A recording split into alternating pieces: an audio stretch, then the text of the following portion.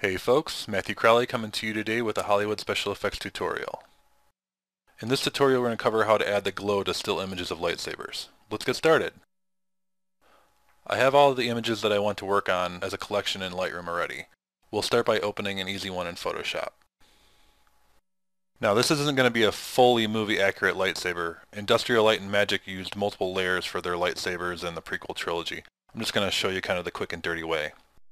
The first thing we want to do is create a path in the shape of the lightsaber column with the pen tool. You can find the pen tool in the lower half of the toolbar or by pressing P on your keyboard.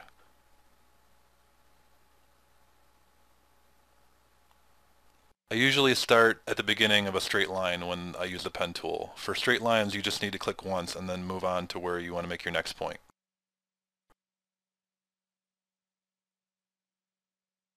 For curves it's a little trickier.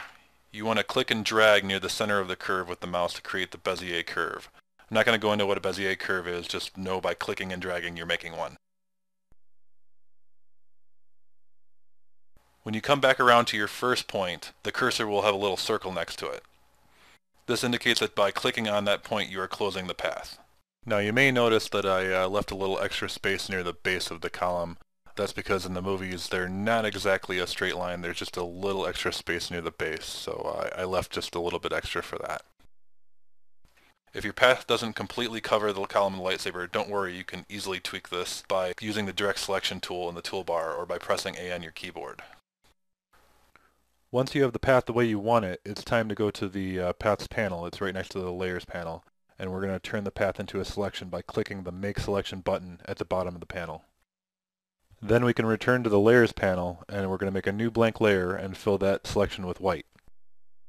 Now here's where the real fun begins. We're actually going to add the colored glow to the lightsaber. With Layer 1 selected, we're going to click on the FX button at the bottom of the Layers panel and choose Outer Glow.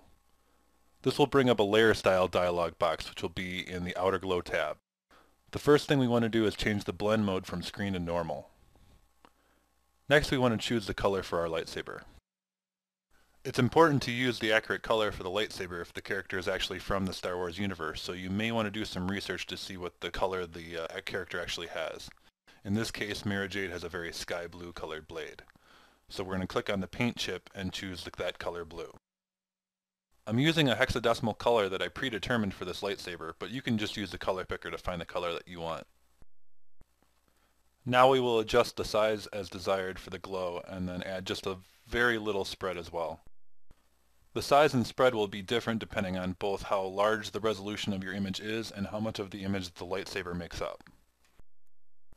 That's all the settings we need to change in there. Once we're happy with the outer glow, we'll then choose the Inner Glow tab from the Layer Style dialog box. I'll again change the blend mode to normal, and I'm going to use the exact same color for the glow this time. I'm just going to ever so slightly add a little size to the glow. You don't want to add too much, otherwise you'll get a weird aura effect that's kind of undesirable. Also, definitely do not use any choke. The last layer effect we're going to use, and this may sound a little funny, is drop shadow. It just adds a little bit more layering to the glow in my opinion. Again, we're going to change both the blend mode to normal and use the same color. I'm going to change the distance to 0 and the size to roughly half of what I use for the size of the outer glow. And that's pretty much it. Once you're happy with how that looks, press OK in the Layer Style dialog box and voila, you have a lightsaber. You can always go back to those layer styles and tweak it if it doesn't look quite right to you. Once you are comfortable with making the lightsaber glow, you can save the glow settings as an action after you make the path. That way you can easily click and apply the action to any path you create in any color you like. I've created an action for some of the most common lightsaber colors from Star Wars. This also comes in very handy, especially when you have multiple lightsabers in one shot, or you want to quickly change the color of the lightsaber. After applying the setting, you may need to tweak the actual size of the glow and the size of the drop shadow, depending on how big the lightsaber is in the screen. There may be some cases where the lightsaber will be partially obscured by the subject. In cases like that, you can't mask the lightsaber itself with the effects applied, or it will create a glow on every edge of the mask. You could flatten the layer and then mask it, but I like to leave it with the effects applied in case I want to go back and tweak it at some time, or the color, or the amount of glow.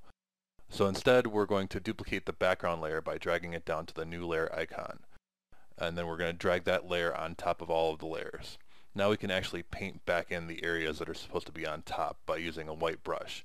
Careful to not go past the edges. This may take a little time to get right. In other cases, it gets even more complex. For this image of Obi-Wan, I created a path that I'll use for the mask that'll be more precise and it'll avoid the effect spilling over onto the unwanted areas.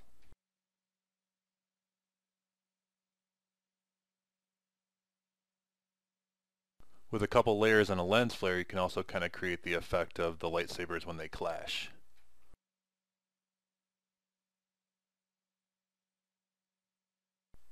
You can also use this similar lightsaber glow effect to use on blaster fire as well.